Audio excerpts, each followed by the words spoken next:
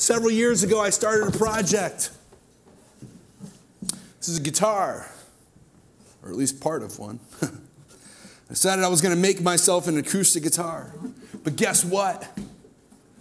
I haven't finished it yet. Aren't you glad that Jesus is a little more reliable than I am on finishing what he starts?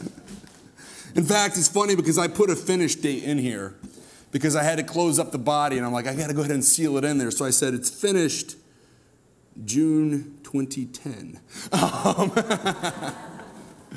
Guess I was getting a little ambitious. I said, it is finished. And it wasn't finished. But let me tell you, when Jesus said, it is finished, it was finished. Once and for all. He says, I've defeated the power of sin. I have defeated shame. I've defeated addiction. I've defeated these abusive relationships that you're in. I've defeated your past, and you can move forward. It is finished, because I might be facing hard times in life. I might be facing difficulties. But guess what? Jesus always finishes what he starts. And what he started in your life, guess what? He is going to finish it.